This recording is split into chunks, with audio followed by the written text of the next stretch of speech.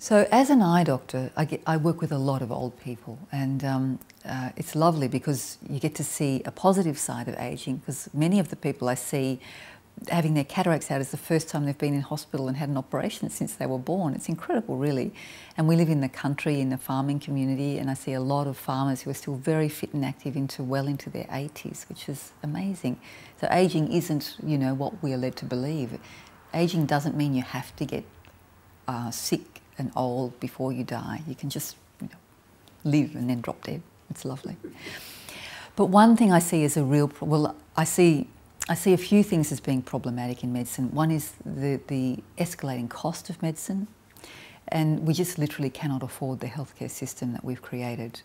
And this is to a large degree because we are refusing to deal with the root cause of the problem, which is the way we're living life. Lifestyle diseases have been shown to be responsible for the vast majority, if not all, of chronic diseases, and probably a lot of acute ones as well.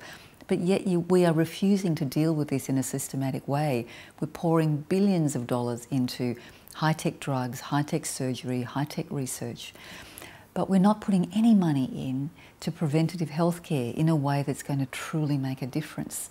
To counter the massive amounts of money that's put into advertising junk food and alcohol and cigarettes and all the things that make us sick, we have to make an investment in promoting healthy lifestyle in a way that's actually attractive to people, in a way that makes sense to them and makes them see that this is actually something they would want to do.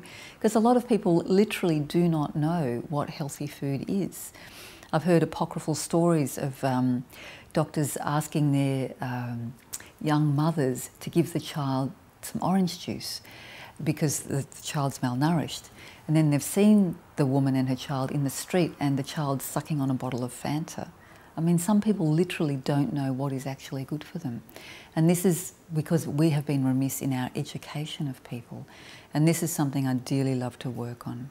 The other topic that's very challenging for people is end of life, because people are staying alive for so long now, and they're staying alive with multiple diseases that we used to not be able to keep people alive for, but we've become so good at keeping people alive that it's gotten to the point where once you step your foot in the door of hospital, you're not allowed to die anymore. And this is creating enormous problems for us because it's very expensive to keep old people with multiple illnesses alive. But what do you do, And these are the issues that are very hard to address and need to be addressed with great sensitivity and care. But they're issues that we're really not addressing. We're just keeping people alive because we don't want to deal with the issues.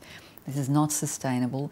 It's not even something those people usually want. Some people are horrified, when they've asked to be left to die at home, but then at the last minute someone's called the ambulance and the patient wakes up in intensive care in hospital going, what am I doing here?